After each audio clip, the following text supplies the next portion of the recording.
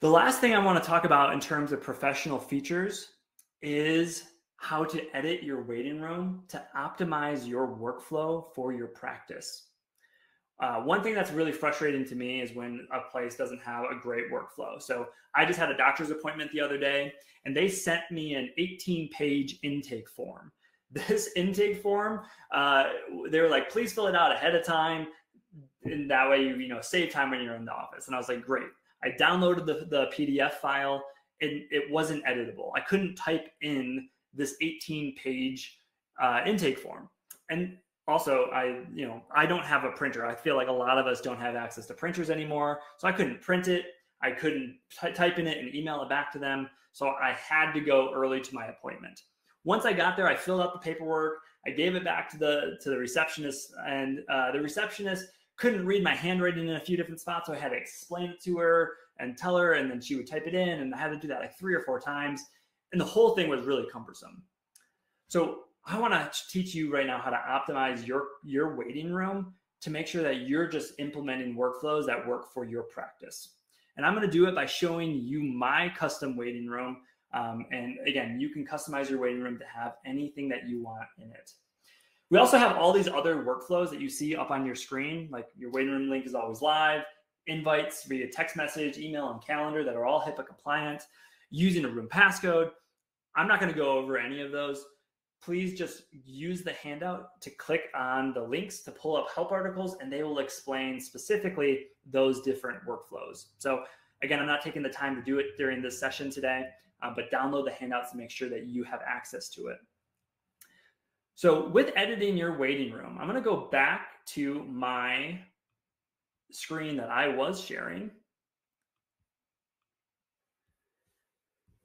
And my client's still sharing their screen in this scenario. So I'm actually going ahead and I'm going to click stop sharing. I'm on a call right now, so I can't see my waiting room. So in order for me to go back to my waiting room while I'm on a call, or I like this, like sometimes like during an intake session, I start a call with a client and I say, hey, have you had a chance to fill out my intake paperwork or download my mandatory disclosure statement or take a look at my private practice policies? And if my client says, no, I haven't, instead of doing file transfer and doing anything like that, what I do is I say, okay, well, why don't you go back to my waiting room and fill out that intake form, and then when you're done, why don't you just message me in the chat? So right here, instead of hanging up on the client, I don't want to hang up on the client. I want to push the pause button, and this pause button sends the client back to the waiting room and allows you to go back to your dashboard. So I'm going to click on that pause button really quickly. And now I see that my client is still up here in the left-hand corner of the screen. And if I go to my client view, I can see that my client still has access to my waiting room. Now, like I said, your waiting room is fully customizable. So here's my waiting room. I give my clients a little bit of instructions to do the pre-call test, to make sure that they're taking the call from a quiet space, and then do some mindfulness to kind of get themselves centered before a session. And then I also say, if this is your first session, complete your intake paperwork. Anything that you type in here can be linked to any resource that you have available. So my intake forms are actually on a Google form. And so I have it just linked to my Google form, and then they can complete it at their leisure. To edit your waiting room, you're going to want to, again, log in from your provider view. I'm going to mute myself and I'm going to turn my camera off. And then you're going to click on this tile that says Edit Waiting Room. From here, you can add multiple sections by clicking on a plus button like this. And so you can see I have 3 blocks of text. And then I also have a video down here. Anytime you click on the plus button, it's going to ask you what you want to add. So I want to add a text, I want to add an image, or I want to add a video. So in the case of optimizing your workflow, you can add any text that you want to take your client to anywhere you want them to go. So if I want my clients to go to my intake form, I might type in intake form, and then I'm going to highlight that. And when I highlight it, there's this little button that comes up that says link. If I go ahead and I click on this button that says link, it asks me, where do you want the client to go when they click on that link?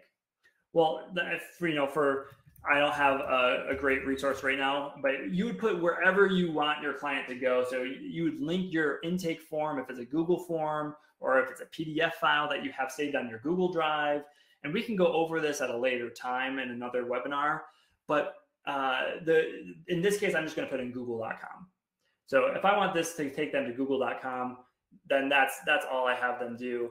And then now all they have to do is click on intake form and it will take them directly to where I want them to go. I'm going to delete this block just because I don't want that on my actual waiting room. And then always, anytime you make a change on your waiting room, always click save or it won't be reflected.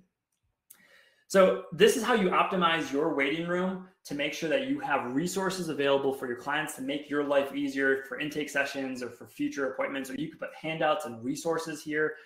So maybe after a session, you can put, I was talking to a provider yesterday who's going to put client testimonials. If they wanted to leave an anonymous testimonial, they could click on that link so that, they can get some feedback. Anything that you want can be put into your waiting room. So that is really a great way to optimize a workflow for you.